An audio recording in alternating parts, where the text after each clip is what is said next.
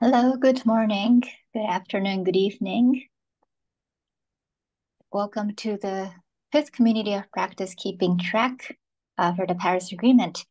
We are at the time now, but I think we will give everybody a few more minutes to join and start in, let's say, 2 minutes.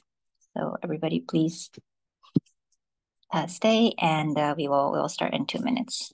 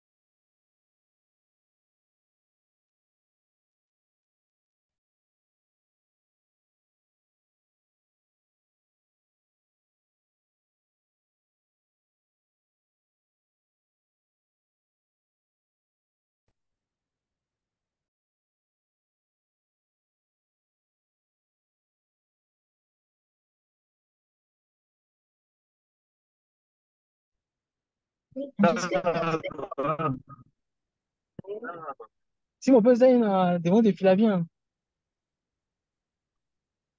Flavien. Yung kali ya. Ito na ni Pampers. Might be.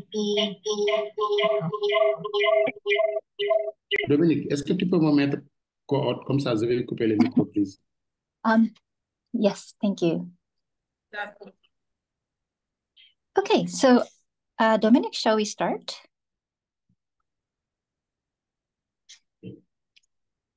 Maybe 1 more minute. Sure. Yeah, I still see people coming in. But maybe just to. Can you open a mic? Can you put down all mic on, please? Usman, Gindo, and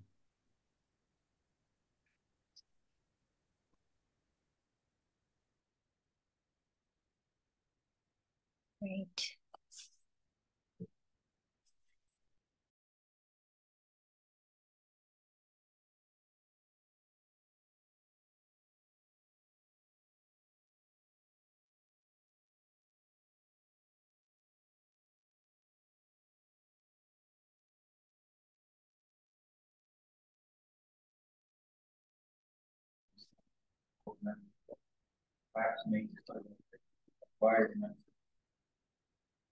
And then we get to the board request nothing of the comments and find those recommendations that you speak.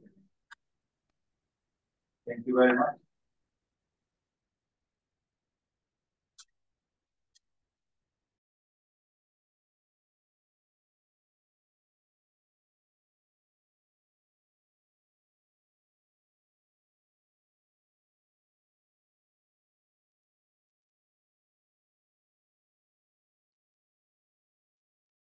Okay, so I will start now. Good morning, good afternoon, good evening. My name is Reina Otsuka, and I will be moderating the session today and welcoming you to this fifth community of practice, keeping track digital public goods for the Paris Agreement. You'll see that if you're looking at my camera, I look muted, but that's because I have to talk from my phone. There has been some computer issues, but that's the reason. So please don't worry, it's not a technical issue. So this is the agenda of today, but before starting on the agenda, I just want to, first of all, welcome everybody back to this very always informative session with many government colleagues joining from many different countries. And perhaps start from asking you to type in your name, where you are from, which government or country office you're representing in the chat box. If you're a digital expert, please also feel free to enter your name and which organization you are joining from so that we all know who's in the room and what kind of expertise we can tap into. So I'd love to see everybody type into the chat your name and country name or organization. And as we ask you to do that, just to give everybody a reminder about what this digital public good for Paris Agreement is about, especially for those of you who join us for the first time. Digital public goods are open data or open source systems or data that contribute to the Sustainable Development Goals. And in our case, the digital public good that we are building is there's two products.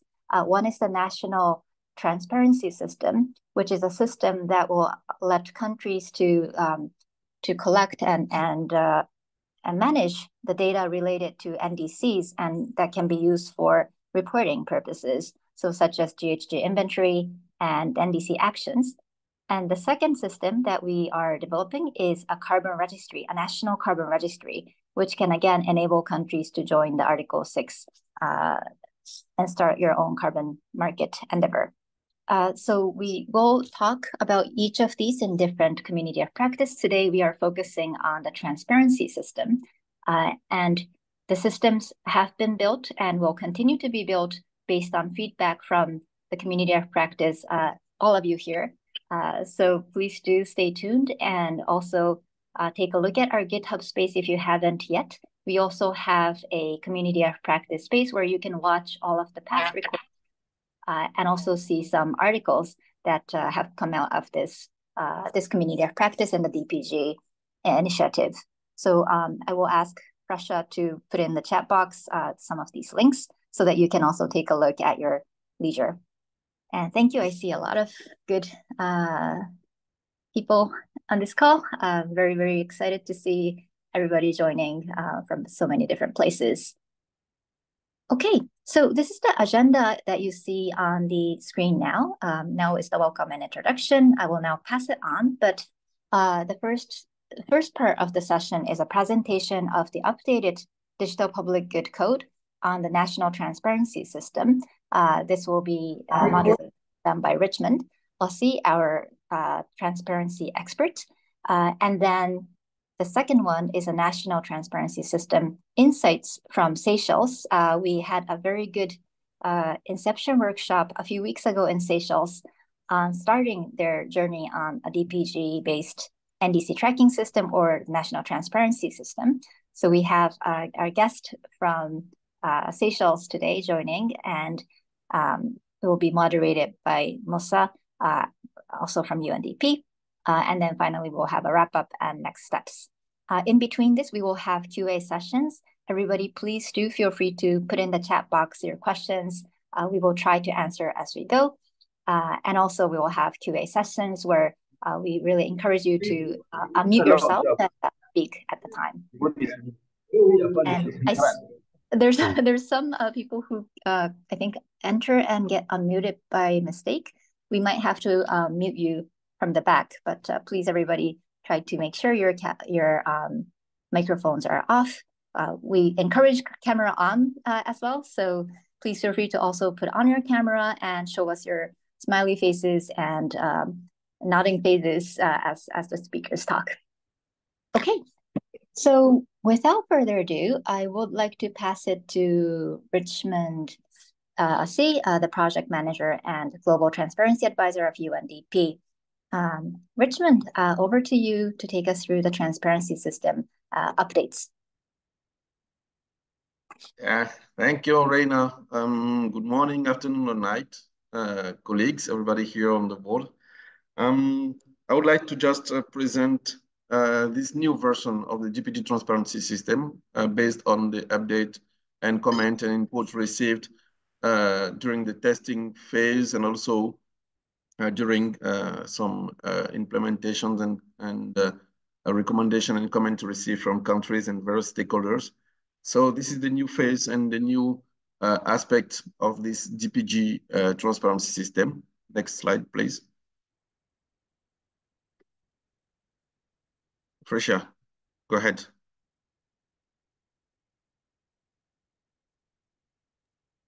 Yeah, thank you. Yeah, okay. Okay, Yeah, go ahead. Thank you so much. No, this is interesting, an interesting improvement in approach here, where we have three type of users. The first one is the administrator, because we have now a kind of validation process included in the input recorded in the DPG system here. So we have the people who is managing the climate change information at national level, who should be the system administrator or administrators, if there are many, because it's a country-driven approach. It's not something we can try to mandate to countries. This is a driven country approach, and also some government users. These could be people who can contribute, entering informations, make modification, and so on from various stakeholders at national level.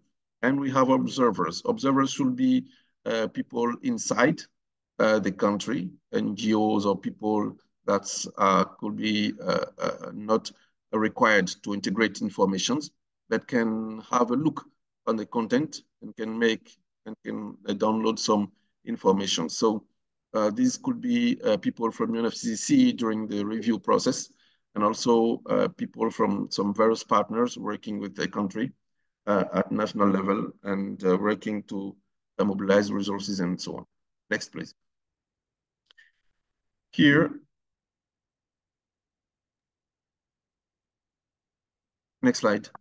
Yes. Can you see it? Here. Yeah, exactly. It's okay. Here we have the overall dashboard of the new infrastructure. Here you can see that the menu is now more interactive and with some beautiful designs that have been integrated and allow us to have informations on various aspects such as climate actions, project. I think this is a dashboard and can allow country decision makers and everybody to have a look on the overall picture of a country in terms of informations on the climate change. So this is something. Yeah, please, yeah, co-host, you can mute mic automatically. And this is something very interesting. Next slide, please.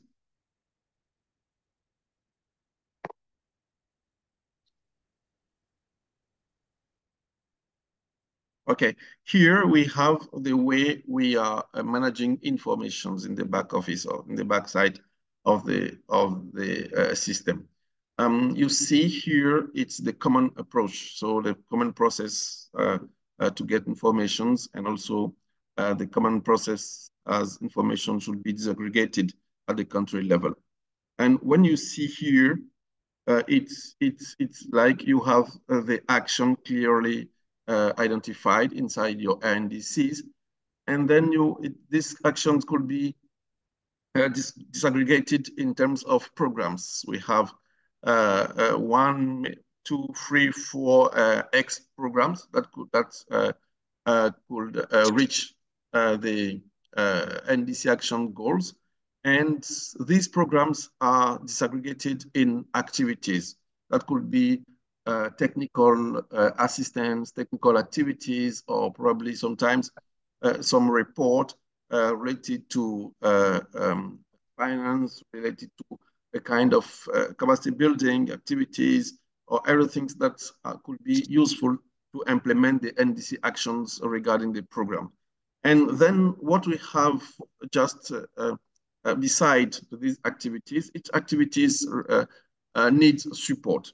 It could be in terms of tech transfer or tech development. It could be a kind of financial resources. It could be a kind of capacity building. But every activities needs to put money or to put something as a resource to implement these activities. And this is what have been here in gray as informations that are directly related to the activities and related to the detailed actions we have in our NDCs. These are coming from various partners, various donors, various support providers, and has a very clear concisions in terms of the instrument used to deliver this support. Next, please.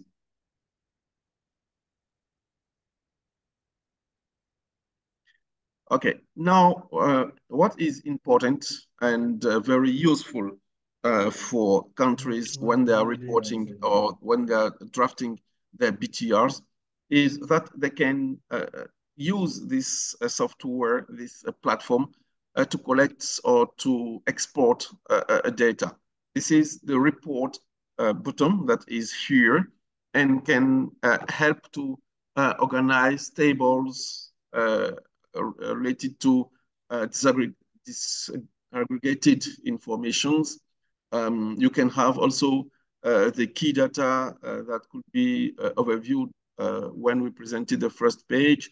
And here, it's important also to download information and try to make some edit informations and validate as an easy way during a workshop, during a process at your national level. And this is a key point that could be useful to fill out the parts related to a BTR NDC tracking a section, and also a GG inventories and key aspect of the BTR process. Next, please.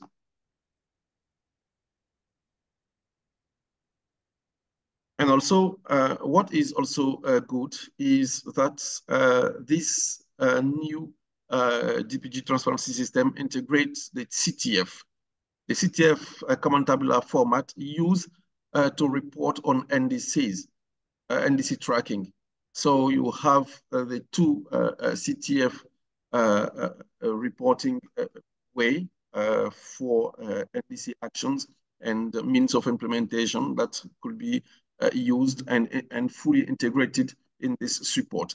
And here you can have the detailed approach on the CTF, and also for every type of sub-segment of the CTF related to all actions and align with the ICTU, information clear, transparent, and understandable as recommended by the Paris Agreement during the NDC process. And here, these are some tables that could be exportable as Excel or CRV, and it's very important. Yeah, please go ahead. It's very important in terms of climate change and activities and reporting. Here, what is key? Sorry, please. Here, what is also interesting is that this is not a software to replace what we are using to calculate GG inventories and what the tools are already existing can make informations available. This is here a way to report or to integrate your GG inventory calculations per year. So you can have here a kind of traceability, recording the past data, the past informations, and try to follow the trend in terms of GG emissions in your countries. So it's not something we can help you to make calculations, because there's already methodologies and everything are existing under the IPCC guidelines. But this is a way to have information accessible and visible in a way to support these policymakers, decision makers, the countries, the reporters, and every people. So you will have here the GG inventory interface and projections that could be very useful and is also exportable as Excel or CSV as you want. Next, please. You will have this presentation and every detail. So if you missed something, no worries about that. Here is also the way we added the frequently asked questions. Here you will have also some documents, some training, some key materials that could be useful for you to use this tool. I just want to remind you that this is not something that we need to pay or to do something. It's an open source document, and it can be modulated by the countries. These are some codes that could be also done and work and be personalized by a country directly. So here you will have also some templates, some frequently asked questions document, and also you can have some key documents from your country that you can use to integrate here and make them available for people and of course observers. Next. Now, next, please, Trisha. Yeah. Now I would like to let the floor to my colleague Musa and also George and Douglas, who will work and present the case of Seychelles as an application. Reina, over to you, please. Thank you, Richmond. Thank you. Thank you so much. Let's pause here. If there's any questions, please do feel free to raise your hand at this point. I also see there's 2 questions in the Q&A, so let me just read that. I see there's one anonymous person asking if we can have a link to the platform or tool, and there's Andala Bendris. Thank you so much for your question. I think he's saying thank you for an interesting presentation.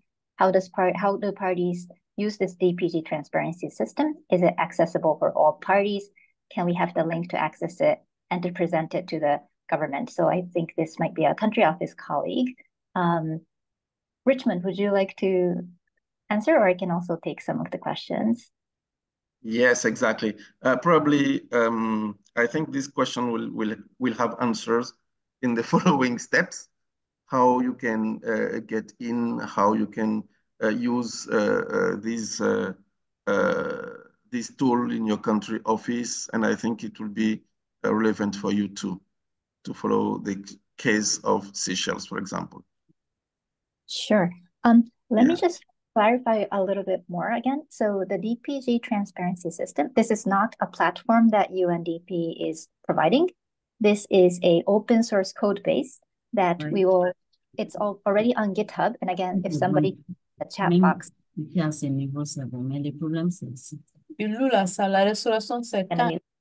Okay. And that we can, you can all see from the GitHub space and configure it so that it meets the government's need for the country context. In terms of the DPG transparency system, we don't have a demo site yet. We will soon have a demo site that we can share with you so that government partners can log in and test how it works and also figure out how to configure it at the same time.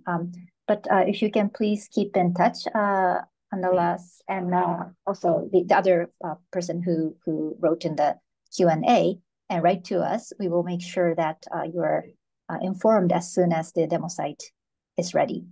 I hope this answers your question, but if there's any follow-up, please do.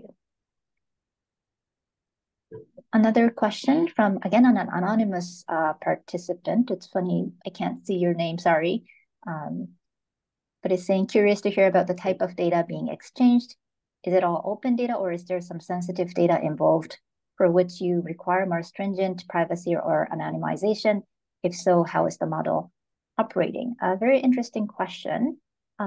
Maybe I'll pass it to Richmond or any other transparency colleague on the call to answer what kind of data is being, it's not really exchanged, to be frank. It's basically a very internal system for the government for this one. What kind of data is actually being stored in terms of transparency? I assume this might be somebody with a digital background. Yeah, exactly. It's a very good, interesting question. What is a kind of data? Some data of activities coming when you are doing your BTR activities, or when you are enhancing your transparency framework.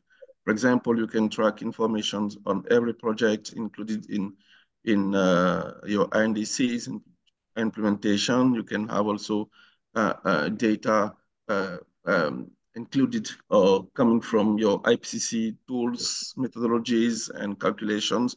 You can have various data that could be useful for you to report on your BTRs and to have a very clear view of climate actions in your country. This is the country dashboard, but as Reina said, it's an open source tool that could be modified and that could be adapted to your country circumstances and everything. Over.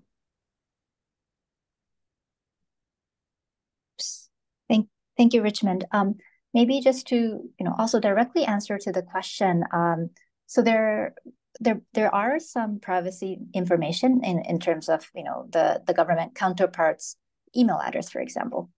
So those who follow more general security measures or security patches that each country should do once the system is installed and launched. But in general, these are not like privacy types of data, and it is not something that should be shared widely. And opening and closing is also depending on the country's communication strategy and data governance. So it is really up to the country to identify which data should be open, which data should just be aggregated. That also takes a process alongside the system development as well. Thank you for the good question. Any other comments or questions? Please also feel free to raise your hand or unmute yourself.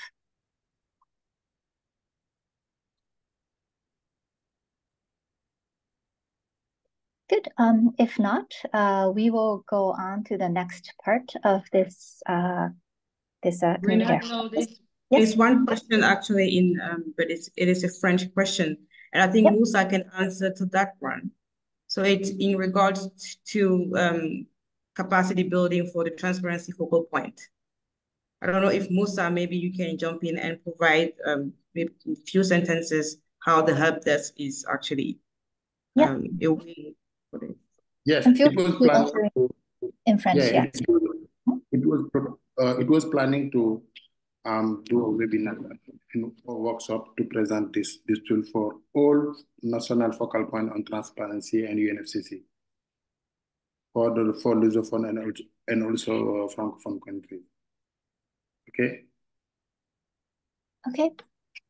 Yeah, this is for we will organize webinar for all national focal point on transparency and UNFCCC.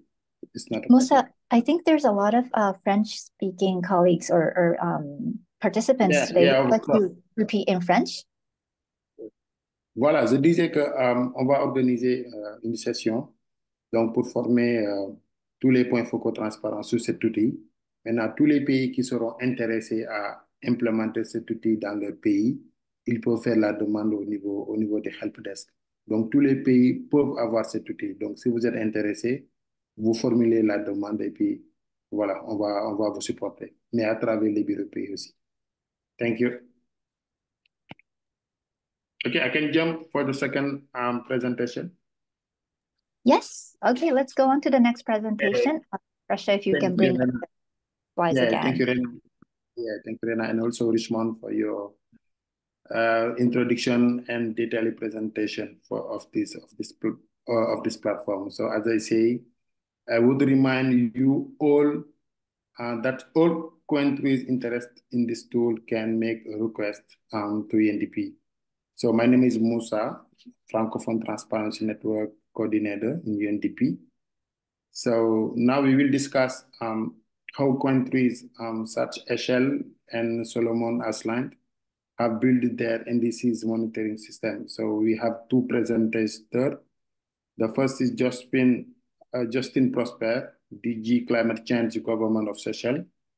So we will also hear from Seychelles, which has embarking on building its national transparency system from the DPG, code-based developing by UNDP. And after this, we have Douglas Merritt, senior digital expert on carbon and transparency, working also in UNDP. So If George or Josephine are here, over to you.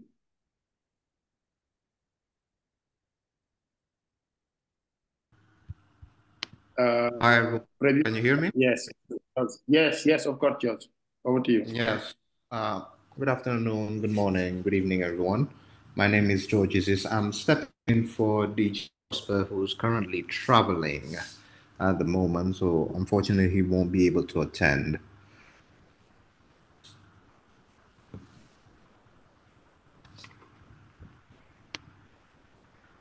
Great. So answering the first question, should I just continue answering the first question? Yes, of course, because the question was, why do you think that a national digital transparency system is important for NDCs, for reporting NDCs? Okay, so a national digital transparency system is crucial for reporting NDCs for several reasons. First, efficiency. A digital system streamlines the reporting processes, making it more efficient compared to the traditional ways, such as paper-based methods. This efficiency saves time and resources for both government and stakeholders involved in reporting processes. Second, accuracy. Digital systems reduce the likelihood of error in reporting. There's also automated validation if needed in order to check and ensure that the data submitted is accurate, consistent, and in line with the reporting requirements. Third, transparency. Digital transparency systems provide a platform for openly sharing information related to the NDCs. This transparency is essential for building trust among countries, stakeholders, governments, ministries, public, and the public regarding the commitments under which we have under international agreements such as the Paris Agreement. Fourthly, there's the accountability side. By providing a clear records of NDC commitments and progress, a digital system enhance accountabilities. Government can be held accountable for meeting their targets, and stakeholders can monitor progress and hold government accountable for any shortcomings that might pop up. Fifth, accessibility. Digital systems makes NDC-related information more accessible to a broad range of stakeholders, including policymakers, researchers, civil society organizations, and the general public. This accessibility facilitates greater engagement and participation in climate action efforts. Of course, there's data analysis as well, which the digital system enables the collection and storage and analysis of large amount of data related to the NDC. This data can be used to track trends, assess the effectiveness of climate policies, and inform future decision-making processes. I think Thank that's you. all Thank you. on my side. Yeah, I have a second question. So what challenge does Seychelles face data collection, monitoring, and reporting on climate, and also on nature related initiative? What is the challenge of Seychelles? Okay, so one of the main difficulties in addressing climate nature-related initiatives is the lack of complete and accurate data. Without a comprehensive understanding of the data available, it becomes challenging to assess the gaps and prioritize data collections efforts effectively. In Seychelles, data collection for such initiative involves multiple stakeholders and sources, that can lead to fragmentations and inconsistencies in data landscape. These fragmentations complicates effort to integrate data for standardization and compatibility, hindering the ability to derive actionable insights. Moreover, there is ensuring the quality and reliability of data poses another significant challenge, as inaccuracies, bias, and inconsistency can determine the credibility of the report itself and the information it holds, therefore hindering effective decision making and planning for climate initiatives. Other challenges include, as well as lack of human resources, and also limited resources, technical skills, expertise, and that also requires funding to train these people to actually use the system correctly. Mm. Yeah, thank you, thank you. And the last question, this is for implementation. So, how is session planning? Yeah, for the coordination among various government agencies. Yeah, yeah. For this case, what is the plan of session? Also, the digital transparency in Seychelles' point of view can play a pivotal role in effectively tracking the NDCs and reporting to the UNFCCC, serving a cornerstone of climate governance. Its multifaceted functionalities streamline the report process, providing central platform for data collection, analysis, and dissemination. Through this system, stakeholders can access real-time information on the NDC progress, as mentioned before, enhancing transparency and accountability in climate actions. To maximize the utility of the system, a dedicated task team comprises of representatives from relevant governments, agencies, needs to be established. This team could oversee the implementation and maintenance of the system, ensuring the alignment of national priorities and international reporting standards. Incorporating this within the system is a robust validation process designed to ensure the accuracy and reliability of data set. This includes comprehensive data verification and validation checks conducted through automate work with all the ministries which are involved with the NDCs. Quality assurance, of course, very important to measure the measures are implemented to maintain the data integrity, mitigating the risk of inaccuracies, bias, and inconsistencies, of course. Additionally, it's crucial for capacity building initiatives that needs to be conducted to enhance the technical proficiency of users, empowering them to navigate the system effectively and enhance the standardized report protocols. A robust data government mechanism governed by the management integrity and security of information within the system. There needs to be clear protocols and guidelines and roles and responsibilities that needs to be established in order to handle data and sharing of data. As we've mentioned before, there's also the issue of confidentiality. Data privacy and security measures needs to be prioritized to safeguard the sensitive information from unauthorized access or breach. Continuous improvements and adaptation are integral to the evolution of this system. Regular feedbacks mechanisms, soliciting for inputs from users, and enabling enhancement to system functionality and usability, technology advancement and leverage to integrate new data sources and analytical tools. So in order to effectively track the NDC progress and inform evidence based in terms of policy decisions. So what we're trying to basically say is just it needs to have a little bit of leeway and flexibility, because this is an ongoing process and it might need to be improved or adapt to the new systems that comes within the future. Thank you. Thank you, George. Thank you for your presentation and also the case of Seychelles. I think we have a very good experience in Seychelles during our workshop, and it will be very, very, very important for us to share experience from their country. And also, thank you also, George. Now we have Douglas. Douglas, how are you? Fine, good today. Thank you, Musa. Over to you. Thank you. I hope everybody can hear me. So yes, of course. Yes. Great. So I was asked just to discuss a little bit about how UNDP is supporting the first stages of getting this MRV system integrated with the government, introducing it and making sure also how it's kind of tailor-made. to the specific country needs.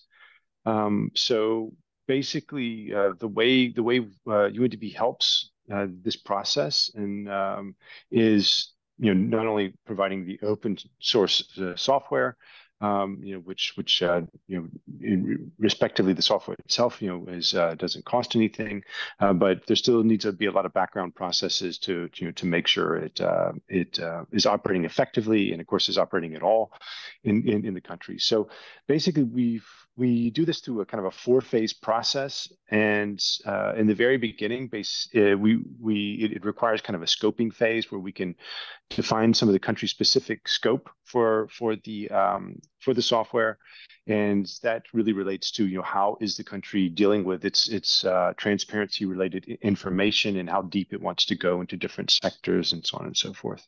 That also means that we need to assess kind of the existing MRV or transparency framework.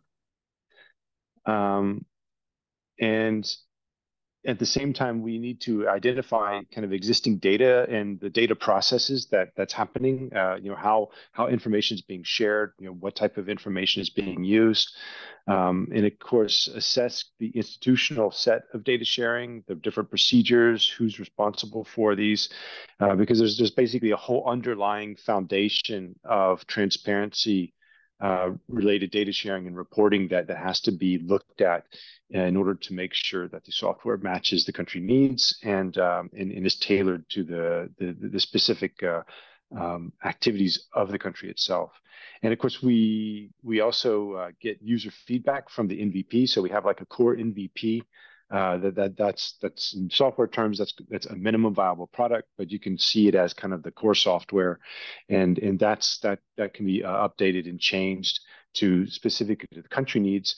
So we need user feedback from the different ministries who will be involved and the different people involved, just to make sure that everything is fitting quite well. In the interest of time, I'll just kind of quickly emphasize the next phases, but the scoping phase is quite critical. The second phase is developing and preparing the software, or specific to the country's needs, because again, we have to tailor make it.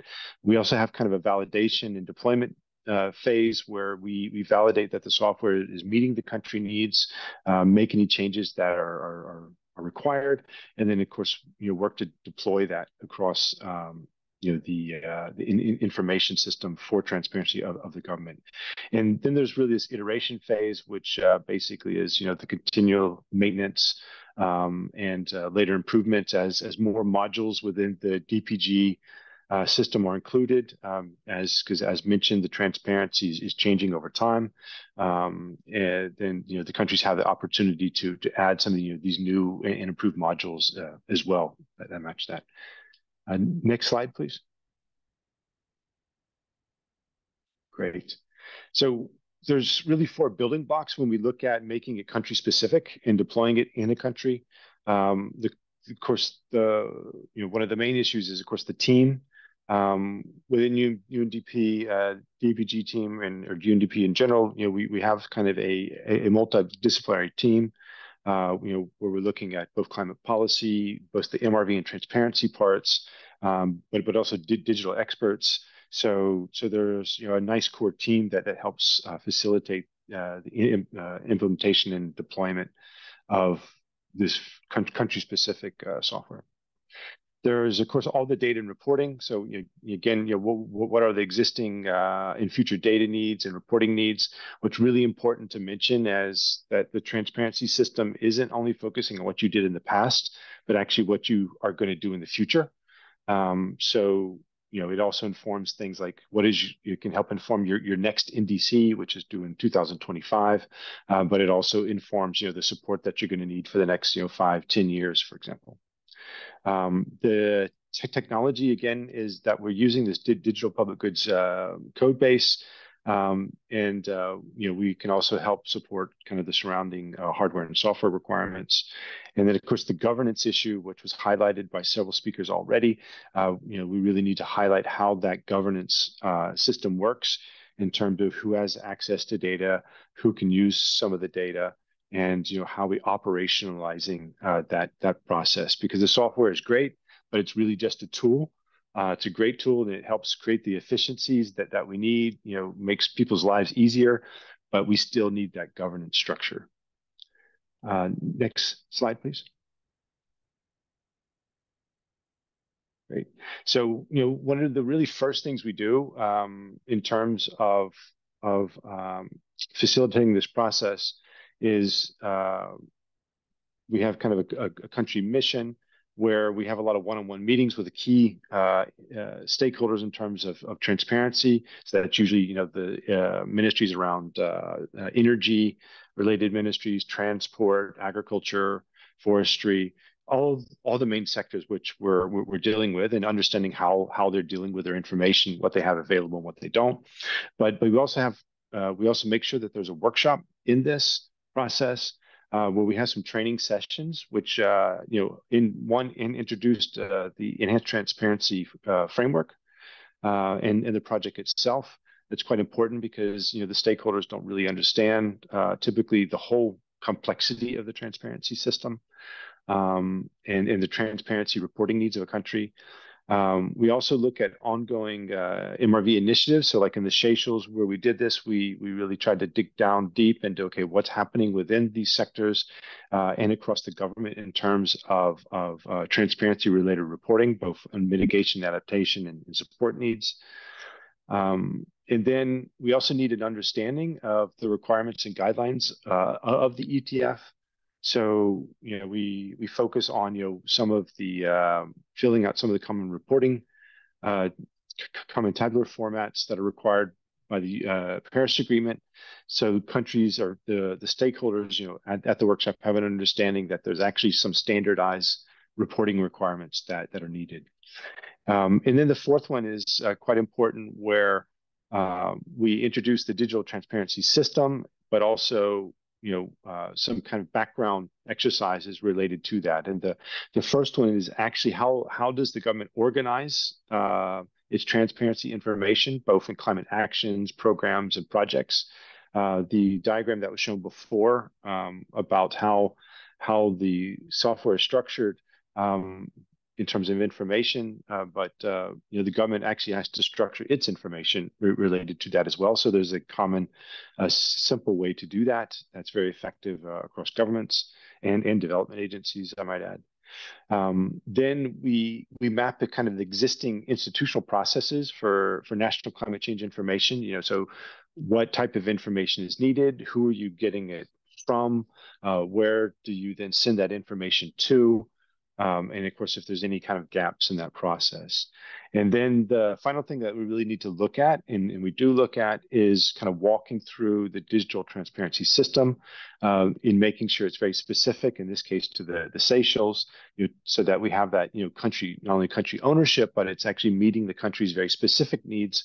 So we can actually walk through the whole digital software module through module and make sure that we can modify it or that it is modified to the country's specific needs.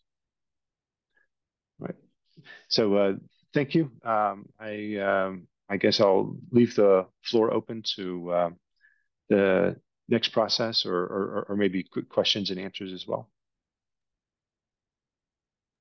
Great. Thank you so much, Douglas. Mosa, are you able to see the QA chat? Yeah, I'm looking. Great. No, we don't have question in the chat for me. So. Okay, I can just read out. There's one question. I think, George, if you can answer, and also if there's other anybody from other countries that are going through the process, we would love to hear from you as well. And Richmond, perhaps from you and Mosa on any examples you know of. The question I see in the QA is, what are the specific challenges related to putting institutional arrangements in place, any legal or administrative instruments that were used? Perhaps I'll first start from George, if you can share any experience from Seychelles. And then if any other participant today here that has experience to share from other countries, I'd love to also open the floor. George, may I start from you, and also for maybe Musa and Richmond, if you want to also complement.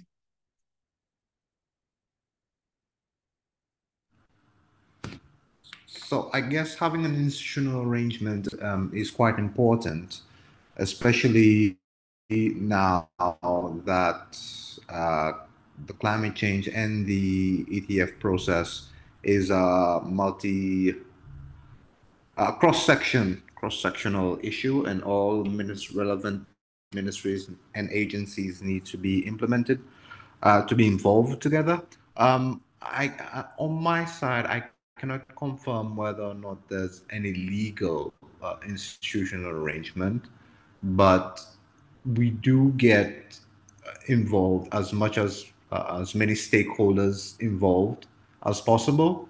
For example, when we had the initial workshop, that was, I think it was 2 weeks ago, when we had this initial workshop. Yes. There was a lot of representatives that actually came because climate change is going up the agenda for every department. There were so many, we had to get actually had to get additional chairs there. So it proves that, and getting involved in those sort of arrangement down to get those stakeholders. Great. Thank you so much, George. I see Richmond, you have your hand up. Please come in. Yeah, just to complement, and most of countries has put it in place something for to prepare the NDCs and submit it. There is governance in place and national arrangement and some tools that could be used. And this is a key point as much as possible to engage every stakeholders, every parties in this exercise on the DPG, as we need to report on NDC we implemented in the countries. This is important, and engage various sectors, various partners.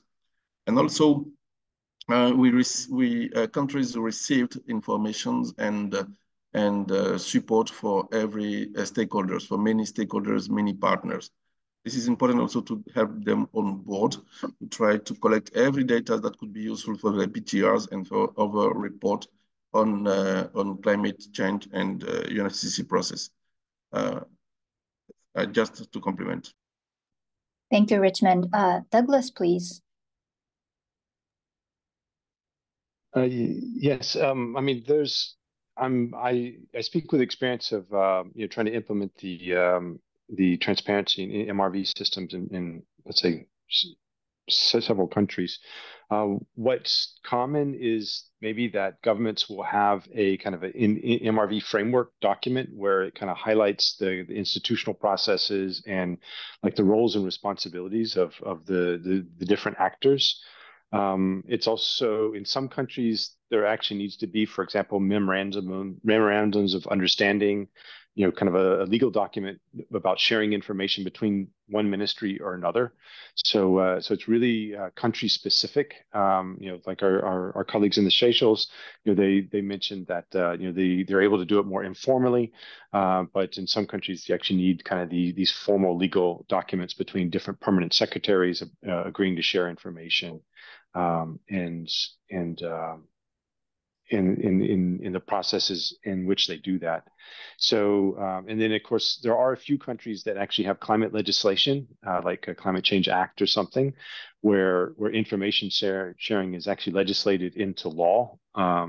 So there's not many of those, to be honest, but there's also kind of a legal framework that often also includes the private sector as well. Thank you. Thank you, Douglas. There's two more questions, and I see Abba has her hand up. I'll just start from John from Haiti. For George, if you can answer, how did Seychelles overcome the challenge of a lack of data due to poor involvement of data stakeholders or in this ETF implementation process.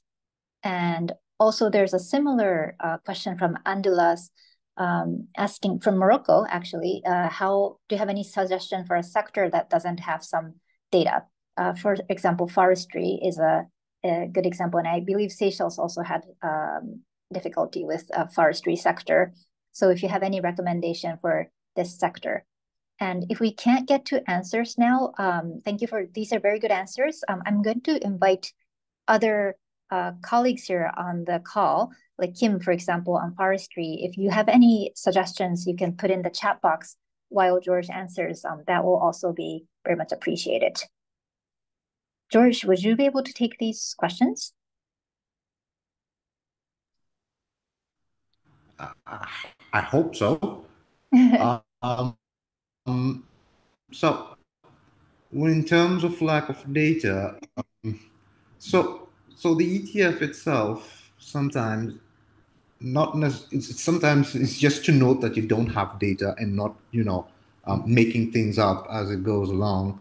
You need to do some sort of ground baseline research and try to find out what kind of data that you actually have.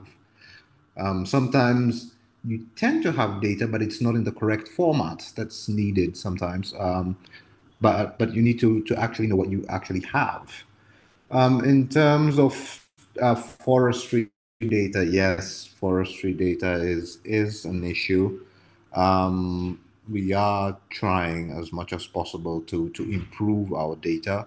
Hopefully, we can do some sort of forestry inventory that will actually increase the credibility of the data that we have, because so far we've been only using estimated data for tier 1,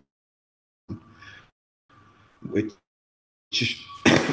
apologies, which aren't as accurate, but sometimes having a forestry data may increase the credibility of the information. Oh, George, you got muted.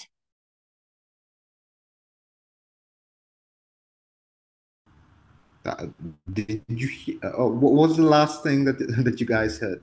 I don't want to repeat the whole thing. No, it was just I the last did 30 seconds, maybe. did mention about having a base. Sorry? Just the last 20 seconds, I think. We didn't hear. Oh, the last 20 seconds. Oh, yeah. So, yeah, in terms of, I think we were talking about the forestry. Yeah, forestry is data on forestry can be challenging, especially on our side, especially when you're small like us. Having first year data from the IPCC tends to be, I won't say as accurate as it should be, but hopefully we've been pushing to have a forest inventory, which will increase the credibilities of information that we actually have. Like I said in the first one, you need to have some sort of baseline, and then you can figure out what's there, what's not there, what's missing, what needs to be improved. Thank you so much, George. Abba, I see your hand was up. Would you like to come in? This will be the last question. And anybody else who wants to also answer these questions, please put in the chat box. Abba, please. Yeah, thank you, Rena. Actually, my question basically pertained to, do we have any specific examples from Seychelles itself, or you have some other examples from some other country? Because if you look at the ETF requirements that we have now, so with, BTR reporting every 2 years and then NDC revision and then everything sort of adding up into the global stock take. So digitalizing the whole process requires clear mandate in terms of roles and responsibilities. Now, as far as GHG inventory is concerned, you have those TAC principles, and you have a lot of data, so you have QA/QC requirements. So if you have some examples that can be shared, because I come from India and we are still sort of, everything is still on the drawing board in terms of how to sort of weave everything together so that digitally when you collect the data, also from the point of view, if the reporting is going to be so periodic, then to make the system sustainable, it is essential to have that clarity right at the beginning. So if you have some example from some other country where some sort of administrative arrangement in terms of bringing all the partners together and chalking out the responsibilities. Very good question, Abba. Thank you. Douglas, would you be able to take a stab at this answer?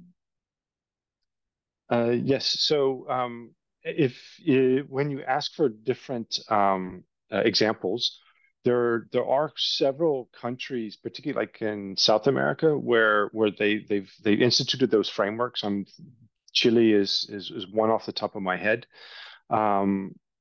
They don't have necessarily a digital transparency system, but they've instituted those frameworks in general. UNDP actually has a publication on the enhanced transparency related to the climate promise countries, so you can kind of get an indication in that publication about these really specific things and which countries have some really great examples for that, and then you're of course able to contact them.